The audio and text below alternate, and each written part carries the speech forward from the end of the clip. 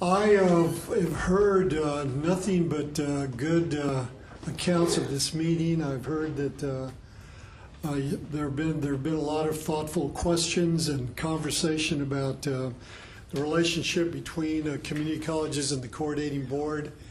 If you think of a question or if you think of a problem that we need to address, please feel free to contact any of us, McGregor or anybody else at the coordinating board that you think can provide helpful information in this regard. Once again, I want to add my thanks to those of McGregor for your coming here and spending nearly 2 days communicating with us and trying to improve the work that we do for community colleges.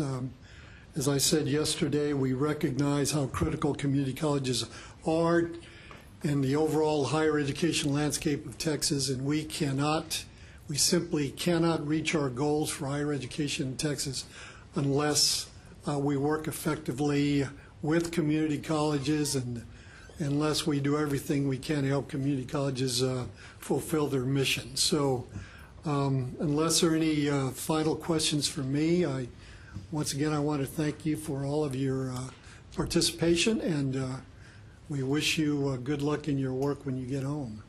Any questions? Thank you very much.